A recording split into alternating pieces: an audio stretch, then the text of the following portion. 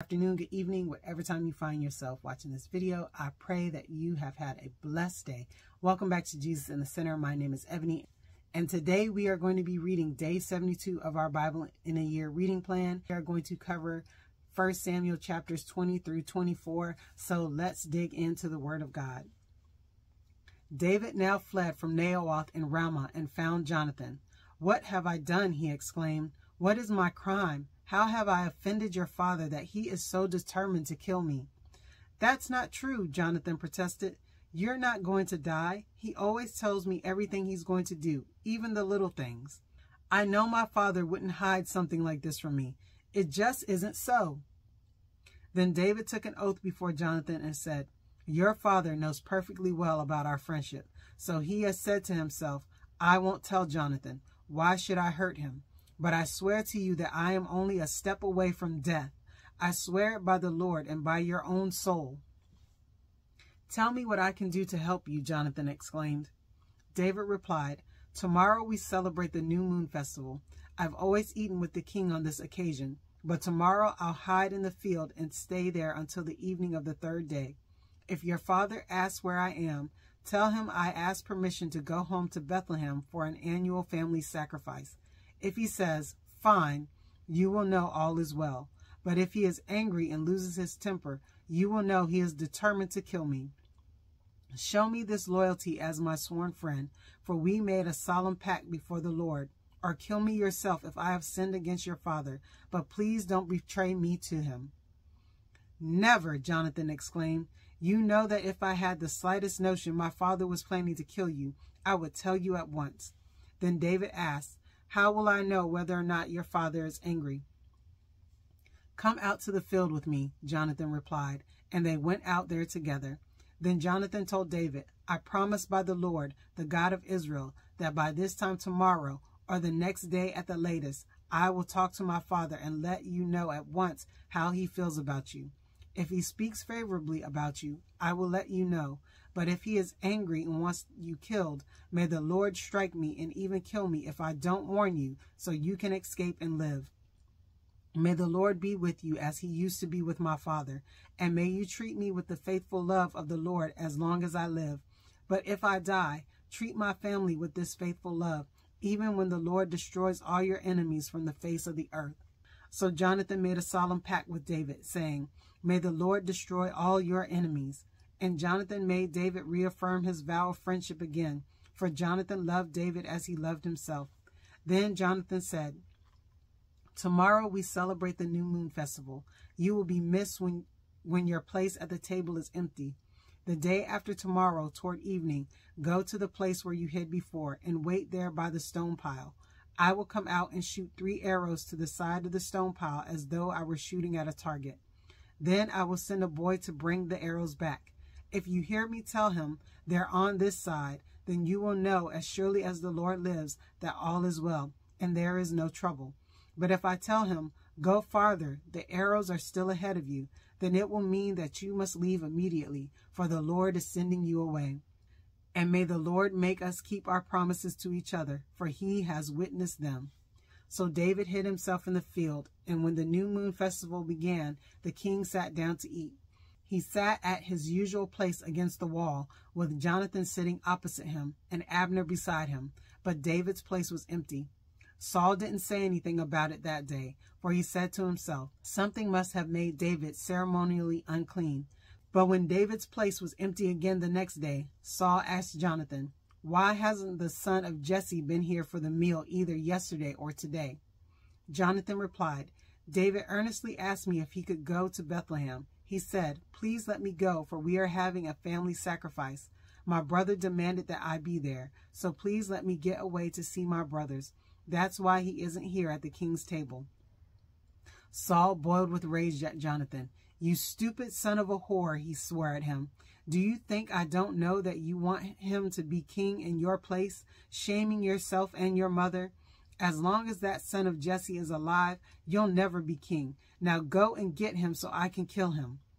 "But why should he be put to death?" Jonathan asked his father. "What has he done?" Then Saul hurled his spear at Jonathan, intending to kill him. So at last Jonathan realized that his father was really determined to kill David. Jonathan left the table in fierce anger and refused to eat on that second day of the festival, for he was crushed by his father's shameful behavior toward David. The next morning, as agreed, Jonathan went out into the field and took a young boy with him to gather his arrows. "Start running," he told the boy, "so you can find the arrows as I shoot them." So the boy ran, and Jonathan shot an arrow beyond him. When the boy had almost reached the arrow, Jonathan shouted, "The arrow is still ahead of you. Hurry, hurry, don't wait." So the boy quickly gathered up the arrows and ran back to his master. He, of course, suspected nothing. Only Jonathan and David understood the signal. Then Jonathan gave his bows and arrows to the boy and told him to take them back to town. As soon as the boy was gone, David came out from where he had been hiding near the stone pile. Then David bowed 3 times to Jonathan with his face to the ground. Both of them were in tears as they embraced each other and said goodbye, especially David. At last Jonathan said to David, "Go in peace, for we have sworn loyalty to each other in the Lord's name. The Lord is the witness of a bond between us and our children forever." Then David left, and Jonathan returned to the town. Amen. At the end of chapter 20, we see Saul reveal his true colors to his son Jonathan about his intent for David and what he wanted to do to David. So now Jonathan is sending David on his way so that his father doesn't kill him. So let's find out what happens in chapter 21. David went to the town of Nob to see Amalek the priest. Amalek trembled when he saw him. "Why are you alone?" he asked. "Why is no one with you?" "The king has sent me on a private matter," David said. "He told me not to tell anyone why I am here. I have told my men where to meet me later. Now, what is there to eat? Give me 5 loaves of bread or anything else you have." "We don't have any regular bread," the priest replied, "but there is the holy bread, which you can have if your young men have not slept with any woman recently." "Don't worry," David replied. "I never allow my men to be with women when we are on a campaign, and since they stay clean even on ordinary trips, how much more on this one?" Since there was no other food available, the priest gave him the holy bread, the bread of the presence that was placed before the Lord in the tabernacle. It had just been replaced that day with fresh bread. Now Doeg the Edomite, Saul's chief herdsman, was there that day, having been detained before the Lord. David asked Amalek, "Do you have a spear or sword?" The king's business was so urgent that I didn't even have time to grab a weapon. "I only have the sword of Goliath the Philistine, whom you killed in the valley of Elah," the priest replied. "It is wrapped in a cloth behind the ephod. Take that if you want it, for there is nothing else here." "There is nothing like it," David replied. "Give it to me." So David escaped from Saul and went to King Achish of Gath. But the officers of Achish were unhappy about his being there. "Isn't this David, the king of the land?" they asked. "Isn't he the one the people honor with dances, singing, 'Saul has killed his thousands and David his 10,000s'?" David heard these comments and was very afraid of what King Achish of Gath might do to him. So he pretended to be insane, scratching on doors and drooling down his beard. Finally, King Achish said to his men, "Must you bring me a madman? We already have enough of them around here. Why should I let someone like this be my guest?" All right, so that is the end of chapter 21. We see David going to another town where there is a priest, and he asked the priest for food, and he asked the priest for a sword. But there was also one of Saul's herdsmen there. So I'm assuming that this herdsman may have seen David while he was trying to escape. But let's find out what happens in chapter 22. So David left Gath and escaped to the cave of Adullam. Soon his brothers and all his other relatives joined him there. Then others began coming, men who were in trouble or in debt or who were just discontented, until David was the captain of about 400 men. Later David went to Mizpah in Moab, where he asked the king, "Please allow my father and mother to live here with you until I know what God is going to do for me." So David's parents stayed in Moab with the king during the entire time David was living in his stronghold. One day the prophet Gad told David, "Leave the stronghold and return to the land of Judah." So David went to the forest of Hereth. The news of his arrival in Judah soon reached Saul. At the time, the king was sitting beneath the tamarisk tree on the hill at Gibeah, holding his spear and surrounded by his officers. "Listen here, you men of Benjamin," Saul shouted to his officers when he heard the news. Has that son of Jesse promised every one of you fields and vineyards? Has he promised to make you all generals and captains in his army? Is that why you have conspired against me? For not one of you told me when my son made a solemn pact with the son of Jesse. You're not even sorry for me. Think of it, my own son, encouraging him to kill me, as he is trying to do this very day." Then Doeg the Edomite, who was standing there with Saul's men, spoke up. "When I was at Nob," he said, "I saw the son of Jesse talking to the priest Amalek, son of Ahitub. Amalek consulted the Lord for him. Then he gave him food and the sword of Goliath the Philistine." King Saul immediately sent for Amalek and all his family who served as priests at Nob. When they arrived, Saul shouted at him, "Listen to me, you son of Ahitub." "What is it, my king?" Amalek asked. "Why have you and the son of Jesse conspired against me?" Saul demanded. "Why did you give him food and a sword? Why have you consulted God for him? Why have you encouraged him to kill me, as he is trying to do this very day?" "But sir," Amalek replied, "is anyone among all your servants as faithful as David, your son-in-law? Why, he is the captain of your bodyguard and a highly honored member of your household. This was certainly not the first time I had consulted God for him. May the king not accuse me and my family in this matter, for I knew nothing at all of any plot against you." "You will surely die, Amalek, along with your entire family," the king shouted, and he ordered his bodyguards, "Kill these priests of the Lord, for they are allies and conspirators with David. They knew he was running away from me, but they didn't tell me." But Saul's men refused to kill the Lord's priests. Then the king said to Doeg, "You do it." So Doeg the Edomite turned on them and killed them that day, 85 priests in all, still wearing their priestly garments. Then he went to Nob, the town of the priests, and killed the priests' families, men and women, children and babies, and all the cattle, donkeys, sheep, and goats.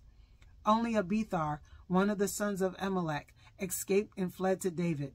When he told David that Saul had killed the priests of the Lord, David exclaimed, "I knew it when I saw Doeg the Edomite there that day. I knew he was sure to tell Saul.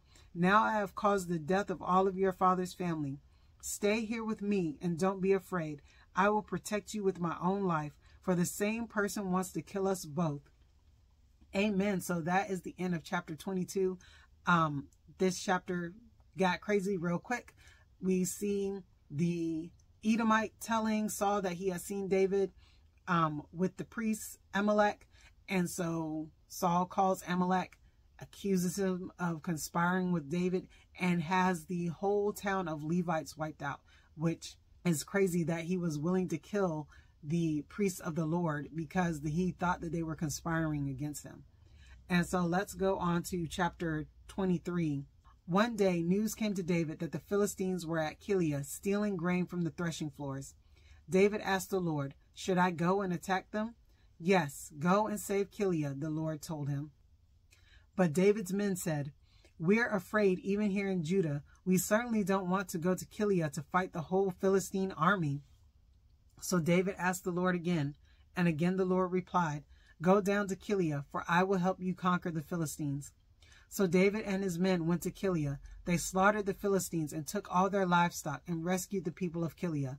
Now when Abiathar, son of Amalek, fled to David at Keilah, he brought the ephod with him. Saul soon learned that David was at Keilah. "Good," he exclaimed. "We've got him now. God has handed him over to me, for he has trapped himself in a walled town." So Saul mobilized his entire army to march to Keilah and besiege David and his men. But David learned of Saul's plan and told Abiathar the priest to bring the ephod and asked the Lord what he should do. Then David prayed, "O Lord, God of Israel, I have heard that Saul is planning to come and destroy Keilah because I am here. Will the leaders of Keilah betray me to him? And will Saul actually come as I have heard? O Lord, God of Israel, please tell me." And the Lord said, "He will come." Again David asked, "Will the leaders of Keilah betray me and my men to Saul?" And the Lord replied, "Yes, they will betray you." So David and his men, about 600 of them now, left Keilah and began roaming the countryside. Word soon reached Saul that David had escaped, so he didn't go to Keilah after all. David now stayed in the strongholds of the wilderness and in the hill country of Ziph. Saul hunted him day after day, but God didn't let Saul find him. One day near Horesh, David received the news that Saul was on the way to Ziph to search for him and kill him. Jonathan went to find David and encouraged him to stay strong in his faith in God. "Don't be afraid," Jonathan reassured him. "My father will never find you. You are going to be the king of Israel, and I will be next to you, as my father, Saul, is well aware." So the two of them renewed their solemn pact before the Lord. Then Jonathan returned home, while David stayed at Horesh. But now the men of Ziph went to Saul in Gibeah and betrayed David to him. "We know where David is hiding," they said. "He is in the strongholds of Horesh on the hill of Hakilah, which is in the southern part of Jeshimon. Come down whenever you're ready, O king, and we will catch him and hand him over to you." "The Lord bless you," Saul said. "At last someone is concerned about me. Go and check again to be sure of where he is staying and who has seen him there, for I know that he is very crafty. Discover his hiding places and come back when you are sure. Then I'll go with you, and if he is in the area at all, I'll track him down, even if I have to search every hiding place in Judah." So the men of Ziph returned home ahead of Saul. Meanwhile, David and his men had moved into the wilderness of Moan in the Arabah Valley south of Jeshimon. When David heard that Saul and his men were searching for him, he went even farther into the wilderness to the great rock, and he remained there in the wilderness of Moan. But Saul kept after him in the wilderness. Saul and David were now on opposite sides of a mountain. Just as Saul and his men began to close in on David and his men, an urgent message reached Saul that the Philistines were raiding Israel again. So Saul quit chasing David and returned to fight the Philistines. Ever since that time, the place where David was camped has been called the Rock of Escape. David then went to live in the strongholds of En-Gedi. Amen. So that is the end of chapter 23. We see once again Saul chasing David, but David is spared because the Philistines began to attack Israel again. So Saul has to take the army and go and defend the country. All right, let's see what happens in chapter 24. After Saul returned from fighting the Philistines, he was told that David had gone into the wilderness of En-Gedi. So Saul chose 3,000 elite troops from all Israel and went to search for David and his men near the rocks of the wild goats. At the place where the road passes some sheepfolds, Saul went into a cave to relieve himself. But as it happened, David and his men were hiding farther back in that very cave. "Now's your opportunity," David's men whispered to him. "Today the Lord is telling you, I will certainly put your enemy into your power to do with as you wish." So David crept forward and cut off a piece of the hem of Saul's robe. But then David's conscience began bothering him because he had cut Saul's robe. He said to his men, "The Lord forbid that I should do this to my lord the king. I shouldn't attack the Lord's anointed one, for the Lord himself has chosen him." So David restrained his men and did not let them kill Saul. After Saul had left the cave and gone his way, David came out and shouted after him, "My lord the king." And when Saul looked around, David bowed low before him. Then he shouted to Saul, "Why do you listen to the people who say I am trying to harm you? This very day you can see with your own eyes it isn't true. For the Lord placed you at my mercy back there in the cave. Some of my men told me to kill you, but I spared you. For I said, I will never harm the king. He is the Lord's anointed one. Look, my father, at what I have in my hand. It is a piece of the hem of your robe. I cut it off, but I didn't kill you. This proves that I am not trying to harm you and that I have not sinned against you, even though you have been hunting for me to kill me. May the Lord judge between us. Perhaps the Lord will punish you for what you are trying to do to me, but I will never harm you. As that old proverb says, from evil people come evil deeds, so you can be sure I will never harm you. Who is the king of Israel trying to catch anyway? Should he spend his time chasing one who is as worthless as a dead dog or a single flea? May the Lord therefore judge which of us is right and punish the guilty one. He is my advocate, and he will rescue me from your power." When David had finished speaking, Saul called back, "Is that really you, my son David?" Then he began to cry, and he said to David, "You are a better man than I am, for you have repaid me good for evil. Yes, you have been amazingly kind to me today, for when the Lord put me in a place where you could have killed me, you didn't do it. Who else would let his enemy get away when he had him in his power? May the Lord reward you well for your kindness you have shown me today, And now I realize that you are surely going to be king, and that the kingdom of Israel will flourish under your rule.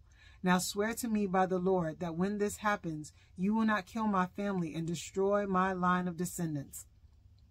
So David promised this to Saul with an oath. Then Saul went home, but David and his men went back to their stronghold. Amen. So that is the end of chapter 24. As you can see, the Lord has delivered King Saul into David's hand. David could have killed him, but instead he does not. And then he comes out to Saul and he says, "Look, I could have killed you, but I didn't. And I'm innocent of all these things that you are accusing me of." And Saul finally confesses and says, "Yes, David, you're right. You know, you are a good man. You've been faithful."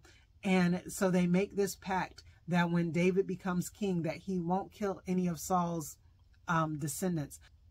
But all right, that's it. That's the end of day 72 of our Bible in a Year reading plan. I pray that you are blessed by this reading. Don't forget to download the reflection questions that can be found in the discussion section of the videos. Also, don't forget to like, comment, and subscribe to the channel so that you can get the notification for day 73 of our Bible in a Year reading plan. All right, guys, have a blessed day. Bye.